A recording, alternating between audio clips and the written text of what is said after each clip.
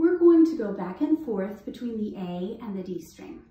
So go ahead and set your cello, make sure it's firmly between your two knees and your chest and that the neck is near your neck. Take your left hand and put it in cupcake position. Your right hand makes an L and the thumb comes to the fingerboard.